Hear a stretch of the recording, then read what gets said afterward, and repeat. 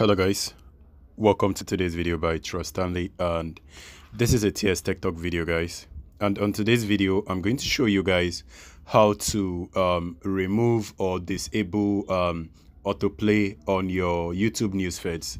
Now what I mean by autoplay on your YouTube newsfeed is that usually when you open the YouTube newsfeed, like you open the YouTube application, the video start playing, but you might not notice that the video is actually playing with a sound.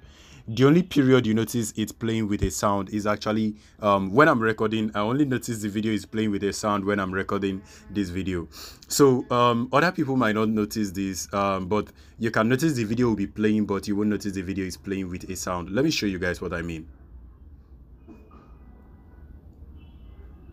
Is the app that brings you anything you want, like better crispy chicken and chilling after work, or what you need from the supermarket. This video is sponsored by Space Leaper. More on it later. Eric, are you happy with your squad? So you notice that every video on the timeline actually plays automatically. So whenever you search for something on YouTube application and scrolls around, the video will start playing automatically, which is not very cool. That is if you do not like that. Also, I do not like that because when I'm recording video, the sound will be playing and it's actually annoying. So I'm going to show you guys how to remove that. So to remove that, go over to the application and then click on the logo icon on the top right hand area, and then it opens this way. Now go ahead and click on settings option. And if you click on settings option, the next place you need to click on is the general.